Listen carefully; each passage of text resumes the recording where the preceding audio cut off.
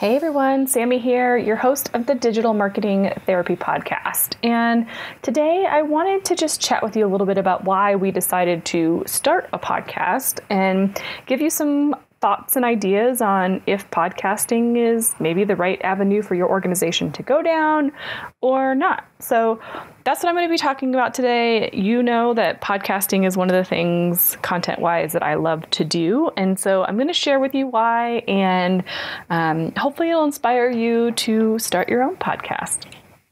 But before we get into it, this episode is brought to you by our free guide, 9 Ways for Nonprofits to Make More Money Online.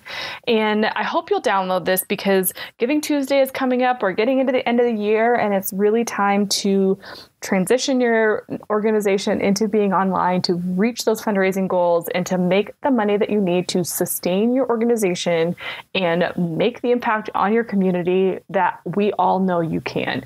You do amazing work.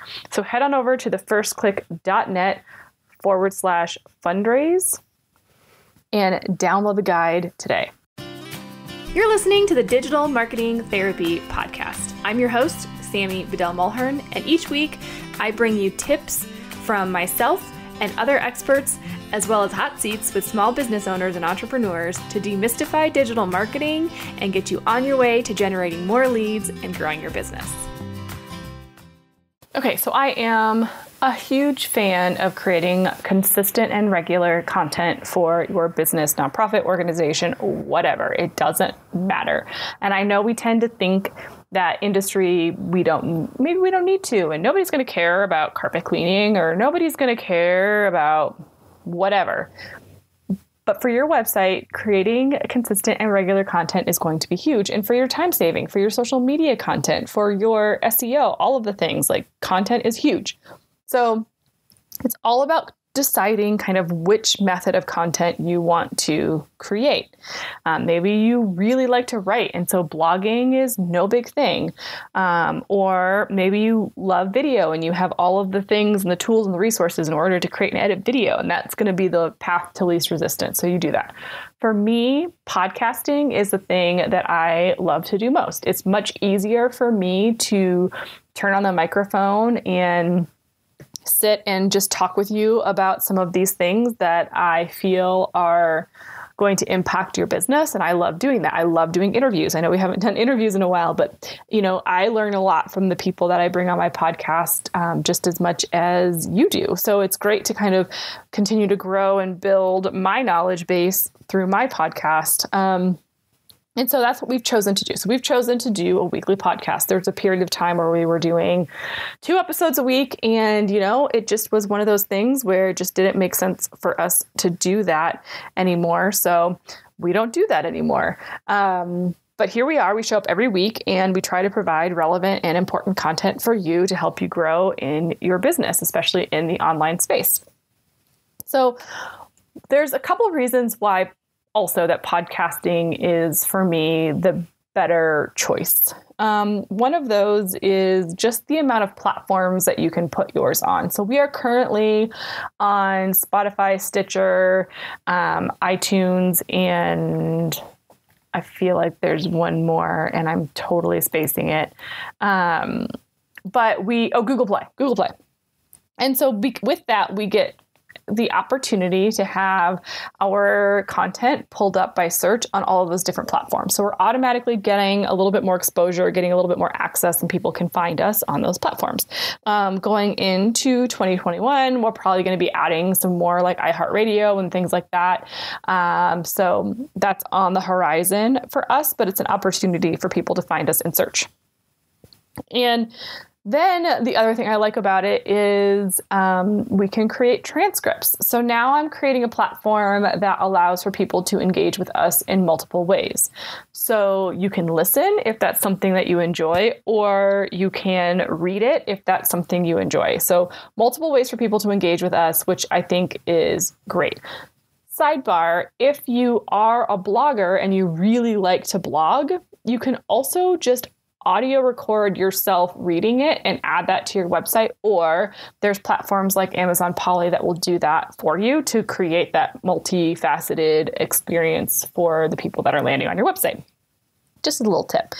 So yeah, it's great. And I now automatically have a blog and a podcast, right? Because I have the audio player on my website. I have some show notes, some resources. I have some quick ways for you to find the information that you need if you don't want to listen to the whole thing. And then I have the full transcript. So it's kind of the best of both worlds, which I really like. And you could do the same if you have a YouTube video, embed the YouTube video on your website, add the transcripts, additional resources, yada, yada, yada. And now you have video, audio, and all of the things. So that's a really great thing to do.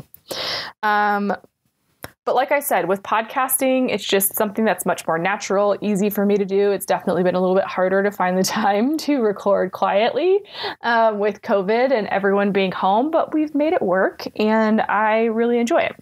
And then I want to share one thing too as well. So once your podcast is recorded, it's out on these platforms and people can listen to it forever. And depending on your niche and what you do, you can still get a lot of activity and traction with your podcast, even if you're not recording new episodes. So my daughter and I, for example, have a podcast called Conversations with My Daughter.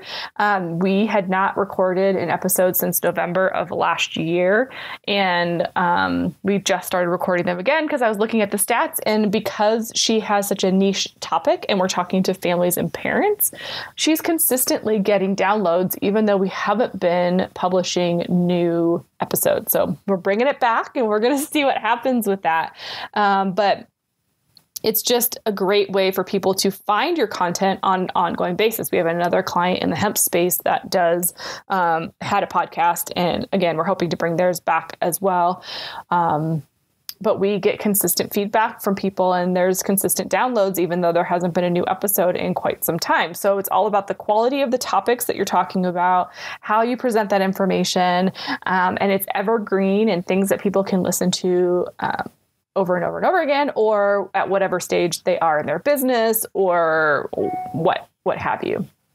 So that's another thing that I really love about the podcast and the opportunity for people to go back and listen to previous episodes and maximize on the time and effort that you put into it. There's lots of ways that you can monetize a podcast. I'm not really going to get into those right now. We haven't gone down those avenues, obviously, like sponsorship and Patreon accounts and things of that nature. I can link up some of those things in the show notes so that you can kind of figure out what that experience looks like for your listeners. But I mostly want to inspire you in this episode to create regular content for your organization, whether you are a one-person shop or a 50-person shop. It is something that is going to help your business grow and help you answer questions, help you save time. How can, when people are calling in and they want more information about XYZ, if you can just say, hey, I've got this great podcast, take a listen to this and let me know if you have any questions. Like that saves you a ton of time and energy, and just makes you a much stronger leader in your industry and makes people trust you more. I don't know, maybe it's different, but hearing my voice and hearing me talk to you, hearing me in your earbuds or whatever, probably builds more trust and authenticity than if you were just reading my words. Because now I'm a real human who's here talking to you. I'm somebody with emotion and, I'm genuine and I'm here, spending my time trying to and hoping to educate you on things that you feel you want support with. And podcasts are great for that. So these are just some of the reasons why we've chosen to do podcasting. And I really love it as a platform. It's super easy to do for the most part. Just a little bit of editing.